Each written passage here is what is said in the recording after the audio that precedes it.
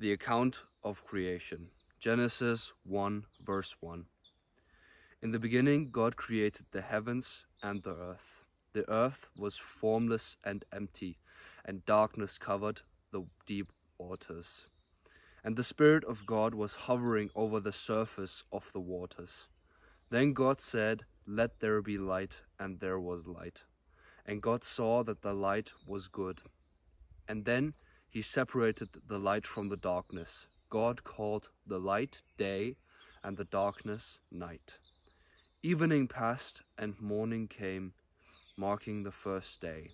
Then God said, "Let there be a space between the waters, to separate the waters of the heavens from the waters of the earth." And that is what happened. God made this space to separate the waters of the earth from the waters of the heavens. God called this space sky. And evening passed and morning came, marking the second day. Then God said, "Let the waters beneath the sky flow together into one place, so dry ground may appear." And that is what happened. God called the dry ground land and the waters seas. And God saw that it was good. Then God said, "Let the land sprout with vegetation, every sort of seed-bearing plant and trees that grow seed-bearing fruit. That these seeds will then produce the kinds of plants and trees from which they came." And that is what happened. The land produced vegetation, all sorts of seed-bearing plants and trees with seed-bearing fruit. Their seeds produced plants and trees of the same kind, and God saw that it was good. And evening passed and morning came, marking the third day. Then God said, "Let lights appear in the sky to separate the day from the night. Let them be signs to mark the seasons, days, and years. Let these lights in the sky shine down on the earth." And that is what happened. God made two great lights, the larger one to govern the day, and the smaller one to govern the night. He also made the stars.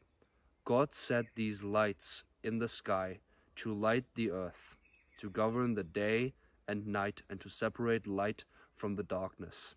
And God saw that it was good. And evening passed and morning came, marking the fourth day. Then God said, "Let the waters swarm with fish and other life. Let the skies be filled with birds of every kind." So God created the great sea creatures and every living thing that scurries and swarms in the water, and every sort of bird, each producing offspring of the same kind. And God saw that it was good. Then God blessed them, saying, "Be fruitful and multiply. Let the fish fill the seas, and let the birds multiply on the earth." And evening came and morning came, marking the fifth day. Then God said, "Let the earth produce every sort of animal, each producing offspring of the same kind, livestock, small animals that scurry along the ground, and wild animals." And that is what happened.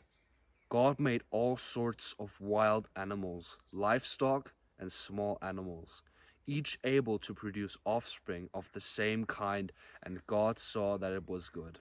Then God says, "Let us make human beings in our image, to be like us. They will reign over the fish in the sea, the birds in the sky, the livestock, and all the wild animals on the earth, and the small animals that scurry along the ground." So God created human beings in his own image. In the image of God, he created them. Male and female he created them.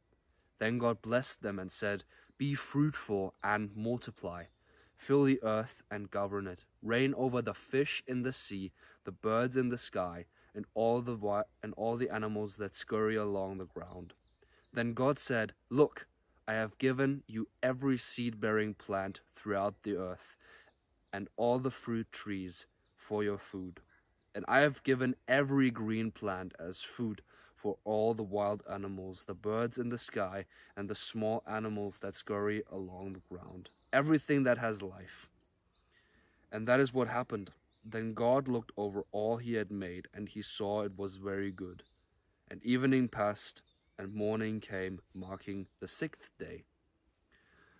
So the creation of the heavens and the earth and everything in them was completed. On the seventh day, God had finished his work of creation, so he rested from all his work. And God blessed the seventh day and declared it holy, because it was the day when he rested from all his work of creation. This is the account of the creation of the heavens and the earth. Let us all honor how God created the earth. Let us look, since we're here in nature, let us look around us and see how good the creation of God is. And I want to talk about something real quick. Some people think that the 7 days of creation were more like 7 years or 7,000 years in which God created it, and God perceives time differently. I believe in something that is that God really created this in 7 days or even shorter, because he is God. He created you within a second. How long will it then take for him to create everything we see right now? But it's about something different. It's not about creating the real image. As said in the beginning there was only God hovering above the water, and nothing had form. And this is the same thing with our creations. We create something not in the time that we really did something, right? When you build with Legos, then the image isn't shaped when you're done building. You're not building it as you go. You build the castle in your mind, and then you put it into reality. And I think that this is real creation. When you have manifested something in your mind, I want to be an entrepreneur, I want to build this castle, or as God confessed in his own mind, I want to build this earth and I want to put humans on it and animals and livestock and all the small creatures on earth, and I want to make it good. I want to make the day light and the darkness night. He created all of this not in 7 days. He didn't make it in 7 days. It wasn't finished after 7 days, but the manifestation of him. This is what was the first thing that ever existed, the manifestation in God's mind that he wanted to build earth as it now is. And he's building it right now. He's not done building it, and now he's just managing it. He's still building it. The earth is still changing. It is forever changing. Because God is so ultimately big, he only confessed what he wanted to do with all of us, with all of the earth. And right now he's building it. He didn't build it in 7 days. He created it. And creation and building is something way different. So let's all honor the process that our thoughts go through before they are into actual reality. You don't build your business until it's successful and then it runs itself. You're building the business throughout your whole life.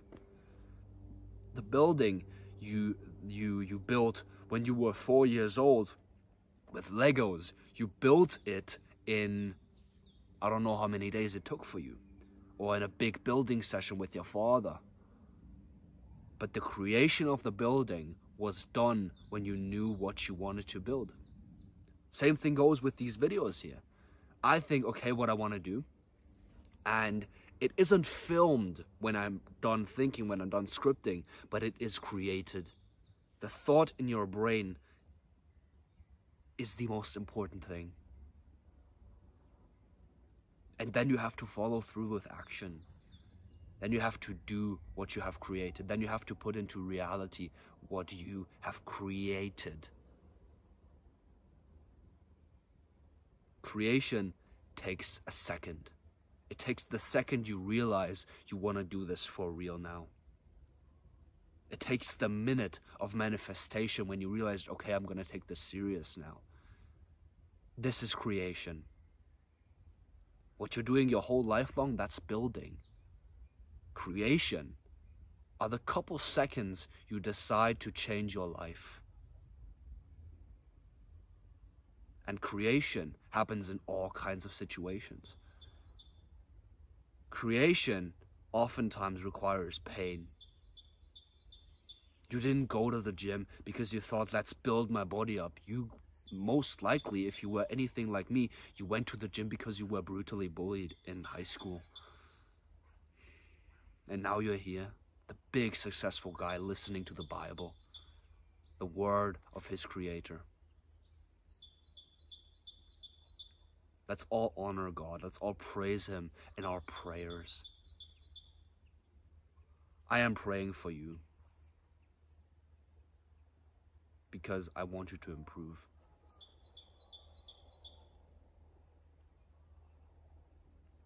Please pray for me. Please pray that I will be able to continue this channel. Please pray to God so he may give me power, so he may give me force, so he may protect me, and I will pray for you. We're both praying for each other. Master your mind.